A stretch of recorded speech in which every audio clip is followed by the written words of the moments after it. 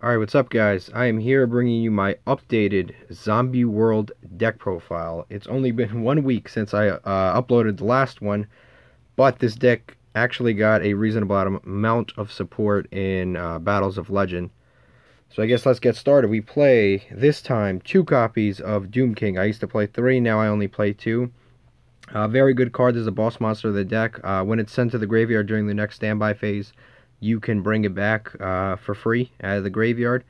And then its really scary effects are that whenever a monster effect is activated of a zombie, you can either negate that effect or banish a card on the field or in the graveyards. And of course, you are playing Zombie World, so everything in the graveyard, in both graveyards and on the field, are all zombies. Even if your opponent hand traps you, remember hand traps activate in the graveyard. So if your opponent hand traps you, you can activate this effect, negate the hand trap. Really scary card whenever Zombie World's on the field. Next, we've got 3 copies of Glow Up Bloom. This is the enabler, one of the main enablers of the deck. When this card is sent to the graveyard, you can banish it, and then if Zombie World is on the field, you can special summon a level 5 or higher zombie monster from your deck. Or if you don't have Zombie World, you can just add it to your hand. Normally, and hopefully as much as possible, you want to just special summon the monster. That way you can enable some crazy combos. Next, we've got 2 copies of Necro World Banshee. This is another one I used to play at 3, but overall I just decided, you know what, I think it's more consistent that you have one. If this card's in the graveyard, quick effect, you can banish it and then activate a Zombie World directly from your deck or hand. Also, if this card's on the field, it protects Zombie World, which is an effect that a lot of people forget, but it's half decent. Most of the time you won't have it on the field, but it's a fairly decent effect. Very good card, one of the also main enablers. Next, we've got 3 copies. We have a Shiranui package. We have 3 copies of Shiranui Solitaire. This card you can tribute. Well, you can actually tribute any zombie monster on your side of the field, and then special summon a zombie with 0 defense. So you can actually tribute one of your other zombies if you really wanted to. And then if this card is banished, you can target a zombie that's banished and special summon it, which is a decent effect. Shiranui monster, but we only play one other Shiranui monster, and it is Shiranui Spirit Master. This card, when it's banished, you can pop a card on the field, which is a really good card. It's good with the Shiranui trap that we play. It lets you basically pop 3 cards at the end of the whole chain. But it's a really good extender for that. That's mainly the reason you're playing Spirit Master. And then we've got Unizombie. This is the card that you will use Shiranui Solitaire to go into. You tribute usually a normal summon Shiranui Solitaire, summon this, and this card is just broken. It's one of the best zombie support cards ever released. It's like almost as good as Mizuki. That's how good it is. Basically, one effect is you can target a card on the field, increase its level by 1, and if you do, you discard a card. And then the other effect is you can send a zombie from deck to graveyard and then increase a level by 1. You can target itself, so it can be the only monster on the field, and you can just increase its levels. So the one to discard to increase a level, sometimes you want to discard a Doom King, sometimes you want to discard a Necro World Banshee, sometimes you want to discard a Glow Up Bulb, some other stuff, Mizuki. Just get stuff out of your hand into the graveyard quickly. And as for sending stuff to the graveyard out of the deck, you have a lot of different options here. These are all decent options, not the Shiranui ones, but all the Glow Up Bulb and the Necro World Banshee are usually the ones you're going to be sending. But definitely very good there. Next, we've got 3 copies of all-time, one of the best zombies, Mizuki. This card's like a monster reborn for the entire deck, for the entire like type, for all of zombies. It's really good. It's been used forever. Basically, you banish it out of the graveyard, and then you get to special summon a zombie from your graveyard. Remember, Zombie World makes everything in your graveyard a zombie. So even if you don't have a zombie in the graveyard, you still get to special summon it from the graveyard. We've got 1 Gozuki. This card is awesome too. During the main phase, you can send a zombie monster from your deck to the graveyard, which is a really good effect. And then if this card's sent to the graveyard, you can banish it. You can banish 1 zombie monster from the graveyard except itself, and then special summon 1 zombie monster from your hand, which is a decent extender. Again, It's something that you can use Unizombie. You use Unizombie, send this from your deck to the graveyard, summon something from your hand. It's not bad. I mean, it's at one, so it's kind of like a you just kind of use it when you get it, and then it can send a card from the deck to the graveyard, which is also pretty decent. Next, we've got 3 copies of Ash Blossom Enjoy Spring. Number 1, it's a zombie. Number 2, it's the best hand trap in the game. It's the most versatile. Overall, it's the most. Overall, it's the best, and overall, it's the most versatile.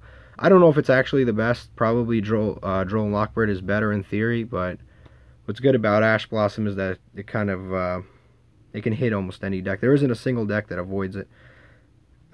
Next, we've got 3 copies of Psyframe Gear Gamma and 1 copy of Psyframe Driver. This card I love. I was gonna play Ghost Bell, and for a while I thought that was like that was absolutely the right decision.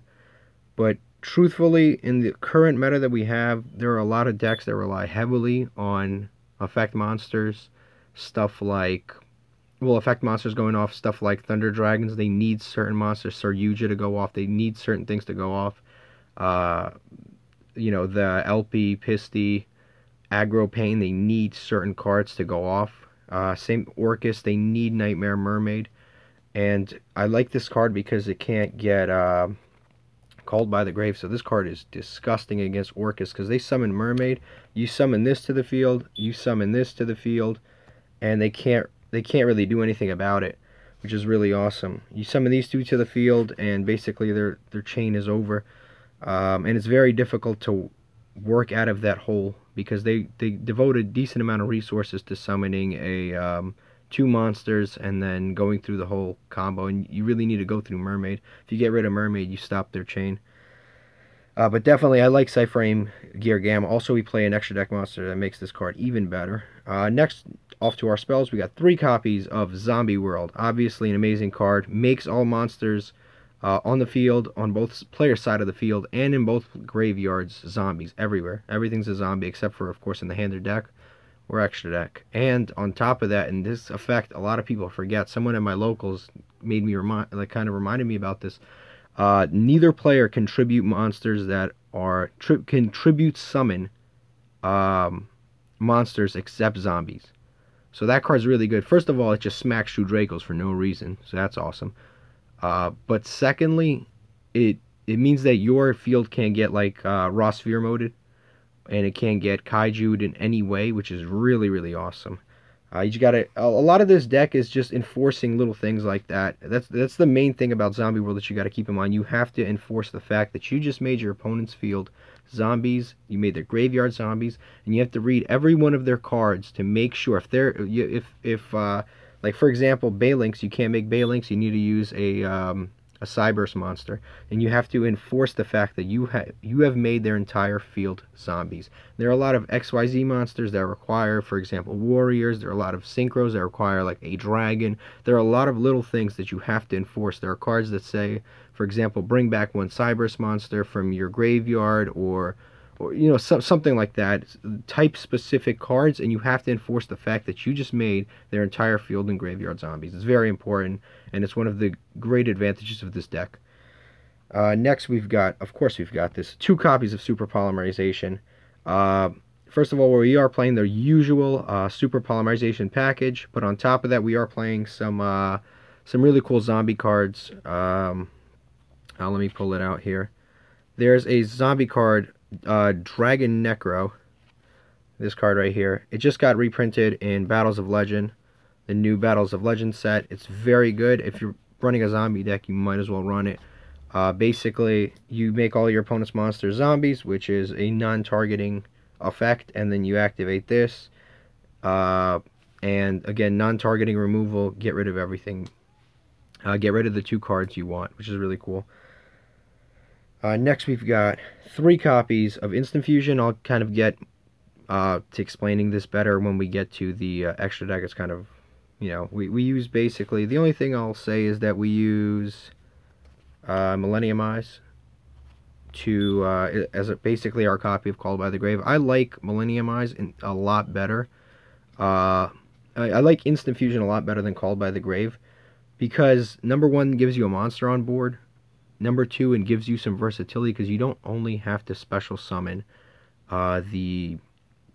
You don't just have to special summon the Millennium Eyes. You can go into Thousand Eyes and a lot of other monsters. So I think that that honestly, Instant Fusion is a lot better of an option than Called by the Grave. But again, it's up to you. You can use Call by the Grave. You can use Instant Fusion. You can use both. It's your life. It's your choice. You can do whatever you want. Personally, I prefer Instant Fusion. Next, we've got the one-ofs. One copy of One for One. One copy of Foolish Burial. Yeah, both of them, facilitate. They're nice extenders. One-ofs. Play more if I could. 3 copies of Shiranui Swallow Slash. This card is so good. It's so good.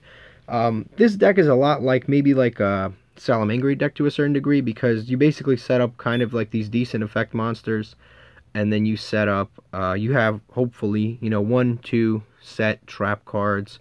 You've got maybe this or maybe one other card, and you always have Zombie World and maybe like a Super Poly. You have like a decent field, but it's really, really powerful. It stops your opponent from playing. This card is just disgusting.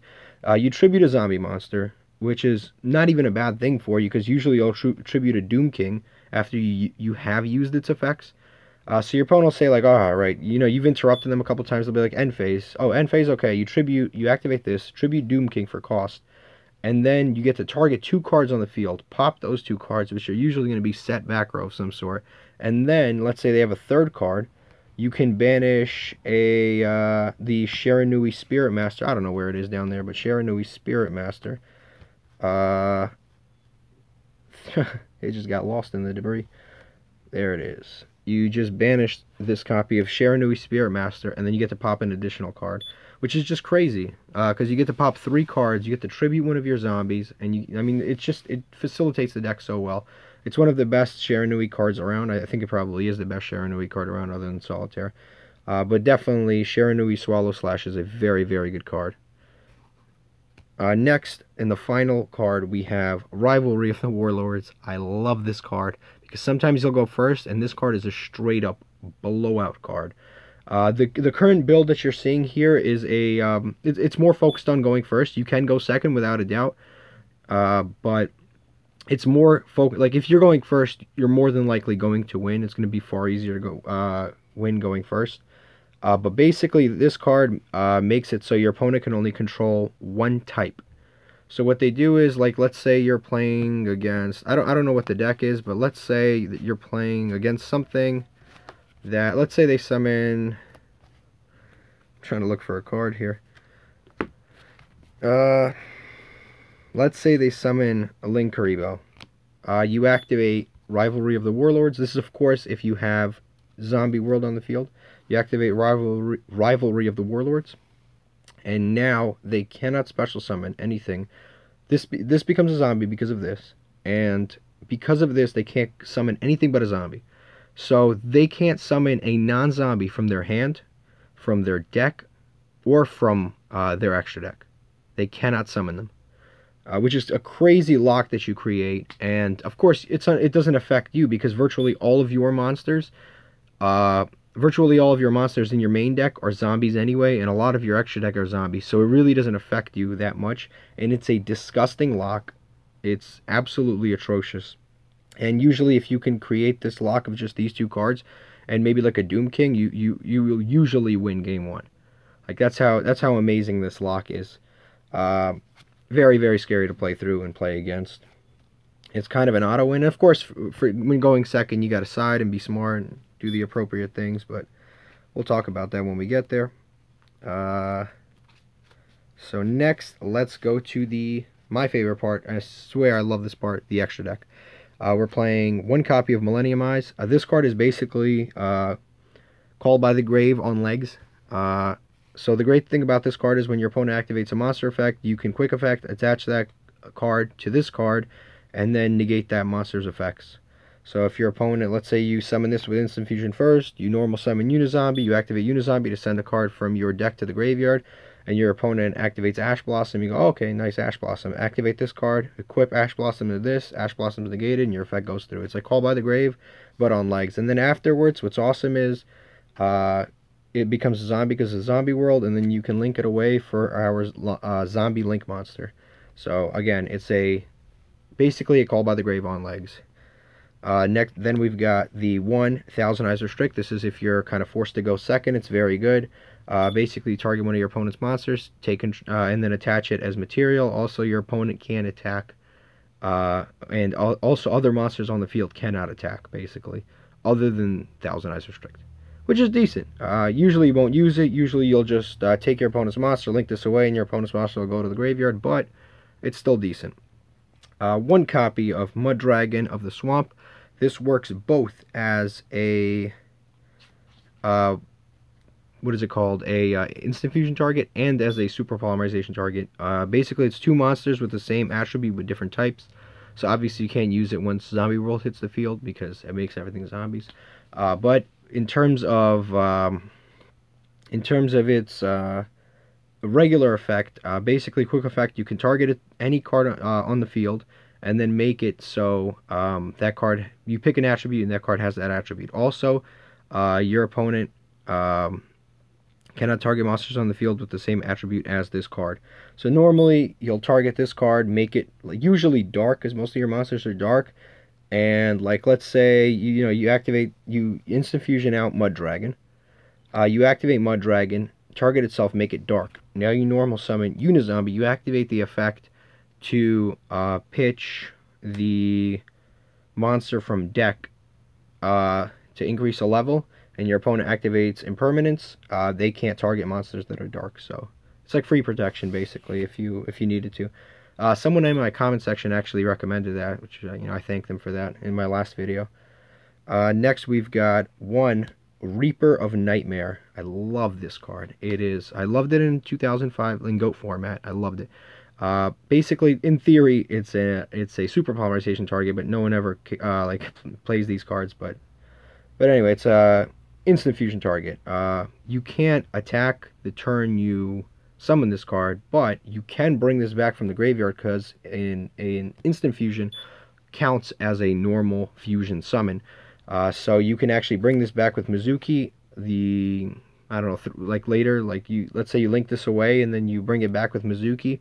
Afterwards, you can actually attack. You can use this card's effect to attack and everything like that. So basically, this card can attack directly, and when it inflicts battle damage, you can take a card out of your opponent's hand and discard it automatically. It has a very old school effect. Also, it can't be destroyed by battle, and if it's targeted with anything, it's destroyed automatically. So do not, under any circumstances, activate Unizombie, and then activate Unizombie's effect to target a card to increase the level, because if you target this, it'll just blow itself up automatically. Do not do that. But it's a very good card otherwise. Next we've got the Dragon Necro. This card basically is an instant fusion target. It's just two zombies. It's really, really good. It's nice non-targeting removal. It's really good in the mirror match. If you do get around to playing the mirror match, which is very unlikely, but sometimes it happens. And then it has an effect where it can't destroy a monster by battle. So this thing cannot destroy a monster by battle, but when it battles a monster, it makes that monster's attack 0, and then it basically spawns a token that can attack and it has the attack of the monster. So I guess it gives you a free monster, but usually you're just gonna, the smart thing to do is just to save this attack for last and then just attack with this card. Then we've got one Starving Venom Dragon. That rounds out all of our fusions. I do not play Violent Chimera in the main deck. I would prefer to just activate Zombie World and then make this. That is my personal preference. I'm more afraid of Thunder Dragon than I am of Salamangreat. But if you were going to take anything out for Violent Chimera, it would be this right here. Or Mud Dragon. It would be one of these two, because these two are the least necessary out of all of them. So if you have a serious problem with Salamangreats, I would take out one of these two. So I just thought I'd mention that because that is important. Alright, next we've got the Synchros. One copy of Beals and one copy of Psyframe Lord Omega. So not only are we using the Gamma, but we can also make this stuff. We can make it with Gamma, or we can make it without it. It doesn't even matter. And then also we've got, of course, the Beals. I think Beals is one of the coolest boss monsters ever printed. This deck can easily spit out a Beals. You have like a Mizuki, for example, and a Unizombie. You activate Unizombie, make it one level higher, and then Mizuki plus Unizombie is a free Beals.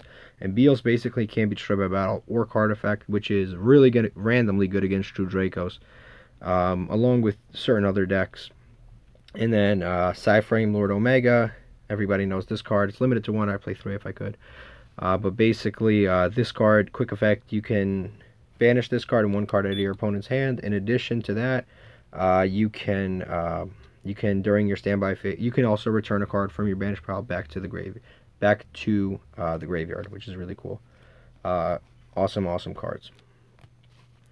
And then we've got the Link Monsters. We play 1 copy of the new Salamander Almirage. This card isn't even a Salamander monster as far as I'm concerned. But basically, it's just 1 normal summoned level 1000 attack monster, which is pretty decent. You can use like Ash Blossom and stuff. You can use some other stuff that you can normal summon, but it's a decent card. I just put it in as kind of a nice mix-up. Also, you can use the Glow Up Bloom. So you can normal summon Glow Up Bloom, link it away, summon this, activate Glow Up Bloom to get the card out of your... activate Glow Up Bloom to get Doom King out of your deck, special summon it.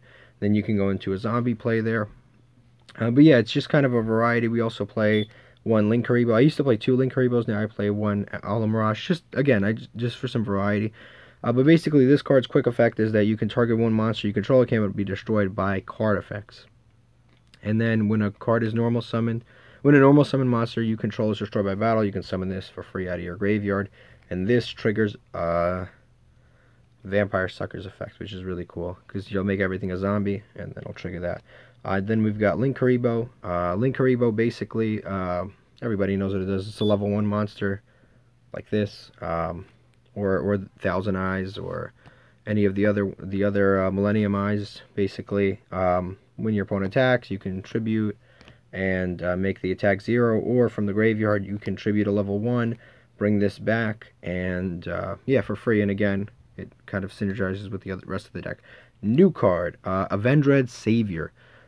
This card, basically, you can target 1 Avendred card from your graveyard, add it to your hand. Totally irrelevant to this deck. But it's another 2 zombies. It requires 2 zombies, so it synergizes with the deck very well.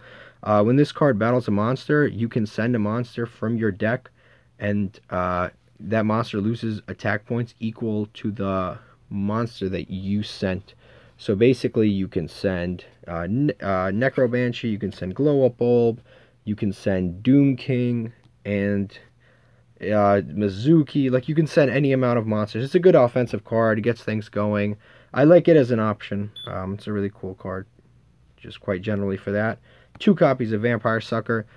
This card, when a monster is special summoned from the graveyard, you can, if it's a zombie, when a zombie is special summoned to either player's side of the field, you can draw a card, which is a really cool effect, because usually you'll be getting it on both players' turns. And it's basically like making your draw phase ×2.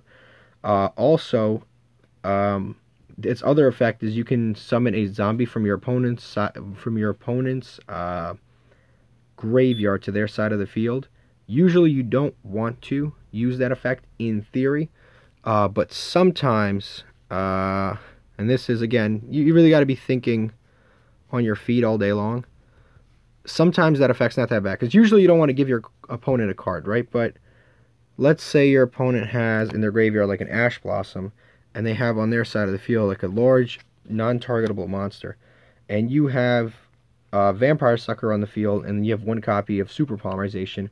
You activate the effect to summon the Ash Blossom to their side of the field in defense mode. So now zombie summoned, you draw a free card. Doesn't even matter what it is. Let's say it's this.